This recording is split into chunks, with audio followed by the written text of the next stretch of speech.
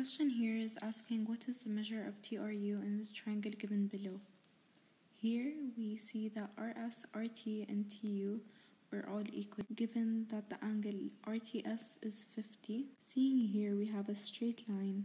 This angle is equal to 50, meaning that this angle here needs to add up to 180, which will be 130.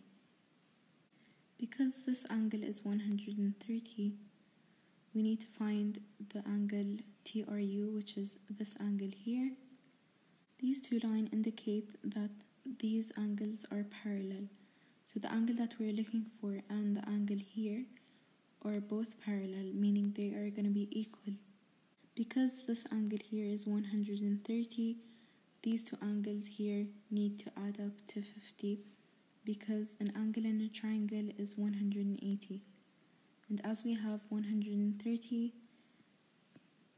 again, it's gonna equal to 50 for both of these angles. So dividing it by 2 will give us 25, which will be this answer.